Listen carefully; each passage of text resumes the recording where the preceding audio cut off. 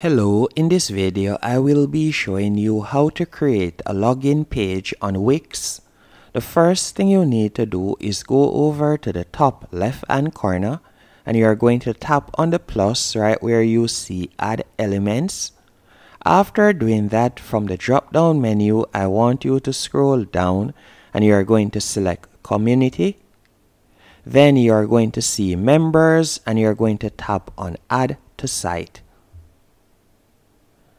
After tapping on add to site, you can see that Wix is adding members area and you'll simply give it a few seconds.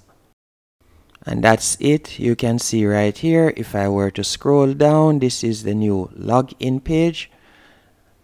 And that's it. If I were to scroll down, you can see that this is the new login page right here.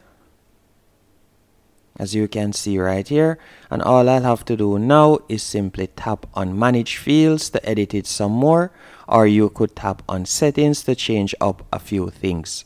And that's it. You can customize it as you can see right there by the text, the layout, the design.